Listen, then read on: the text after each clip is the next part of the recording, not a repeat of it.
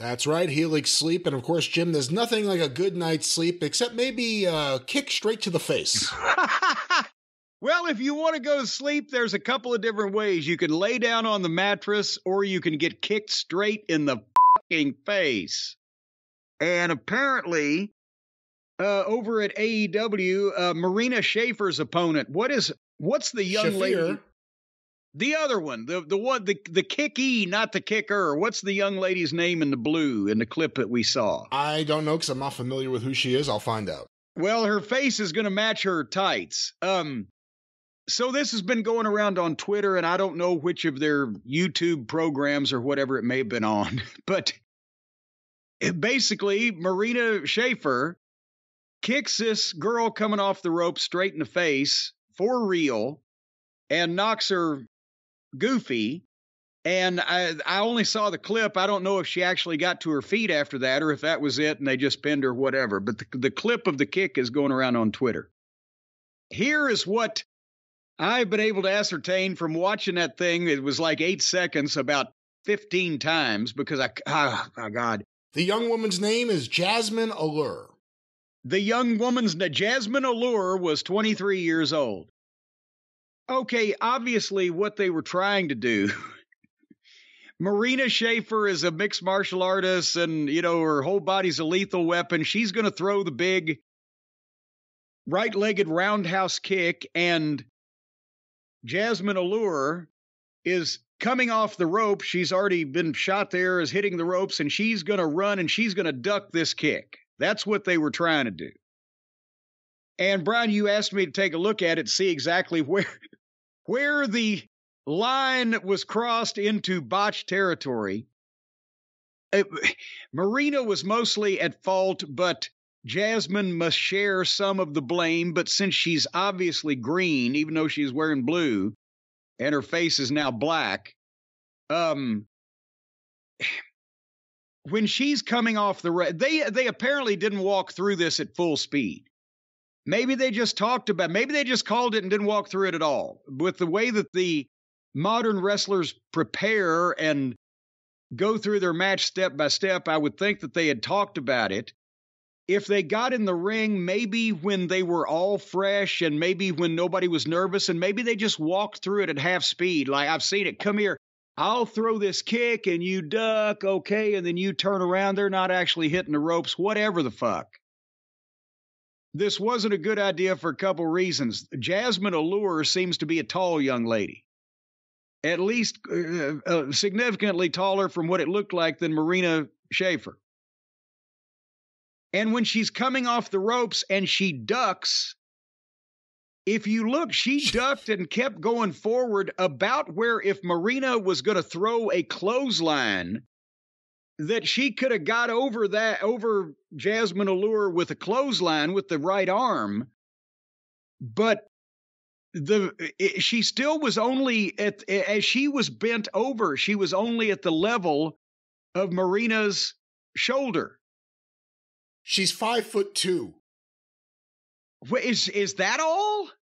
Which one, Marina or the other girl? It says that Jasmine Allure is 5'2", and according to public, Wikipedia and shit. Wait a minute, hold on here. Marina Shafir is 5'7". I'm going back to the goddamn clip here, because let me look at this goddamn angle again. Where are they at? Okay. Oh, boy, again, all right. She does look all taller. right. Yeah.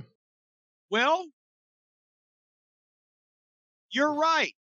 Apparently, Jasmine Allure is not taller than Marina Shafir. She just thought that if she just bent her head over without actually bending at the waist, that was enough. But nevertheless, she's about the level of Marina Shafir's shoulder as she's ducked down and she's still coming forward. And Marina Shafir has misread the time that it's going to take her to get back off those ropes. And she starts the kick way too late. And she is coming up as the girl is running by her and just fucking kicks her right in the face. So it was supposed to be a duck. Jasmine barely ducked. Marina started the kick late and came up right underneath her face and fucking put her down for however long she may have been down. So, but the girl coming off the ropes is green. I don't know if it was a real good idea from what I'm seeing again, and I'll look at it again. How far did Marina? Well, she could have got her leg up that high if it hadn't been blocked by Jasmine Allure's face. But she should have started earlier on that journey, and she might have cleared the young lady, who again might ought to think about bending over a little lower for a girl who's 5'6" or whatever, going to fucking sweep kick over her head. I don't know. Good wishes to all of them at the holidays. And again, you can see more action like that on AEW YouTube. But Jim, I have sent you something that I was just reminded of watching this Marina Shafir shoot kick. Can you click on the link I just sent you of, I want to get your memories of this previous time when Chris Champion kicked Rick Steiner right in the face. Oh my God. Okay, hold on. Well, I'm back to where, yes, I will. Oh my God. This is just one of those gifts, but, it plays in a loop. It plays in a loop. Basically, there was a tag team match playa involving watching this in a loop. It looks so crazy. Is Kevin Sullivan and Rick Steiner against Jimmy Garvin and Chris Champion.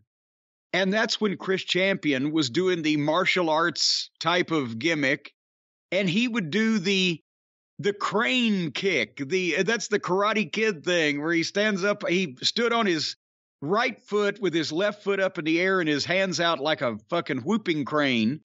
And then he would kick with his other foot. And he had already nailed a couple of job guys with this thing. And of course, they couldn't say anything. And then in this one, Steiner has just taken a bump and he's getting up. And Chris is all set for this fucking kick. And he just kicked Steiner right up under the fucking chin as hard as he could. And Steiner, he took a Steiner bump anyway. He took a complete backflip over. And the very next thing is Champion pulls him up and shoots him off. And they do a reverse. And Steiner just fucking clotheslines him and drops him flatter than a fucking pancake. And it was like a 7-second and I mean, shot him into the ropes too. You could tell when Champion's going, he's got no choice but to come back at least 5 feet. See, that's what a lot of people fail to realize. If a motherfucker like Rick Steiner or Scott Steiner or a Dr. Death or one of the Road Warriors, if they shot you into the ropes and you maintained your footing till you got there, you were going to, unless you grabbed it, you were coming 4 or 5 feet. If they wanted you to, there was no way around it. Because they would fucking put some muscle behind it. And that's when Steiner wanted to make a point. And he just fucking, and Champion's feet go straight up in the air and they stay there. Like, what the fuck just happened? How could you work that? The crane kick. Well, he thought in his mind that he was going to just brush right up around your goozle pipe, I guess, and not get the chin. And no. And I think this was the only time he actually ended up using it on one of the top guys that said, all right, fuck you. Can you imagine of all the guys that do it to Rick Steiner? I'm trying to explain Chris Champion's mindset. He was an interesting cat, as they say. Did he have any chance with that Sean Royal? Sean was the more level-headed and actually the guy that I think he wasn't the best athlete, but he was the best worker. Chris Champion had a nice body and he was a good athlete, but his work was just, it wasn't there. And I don't know that it was going to get a lot better because he was kind of awkward in a variety of issues.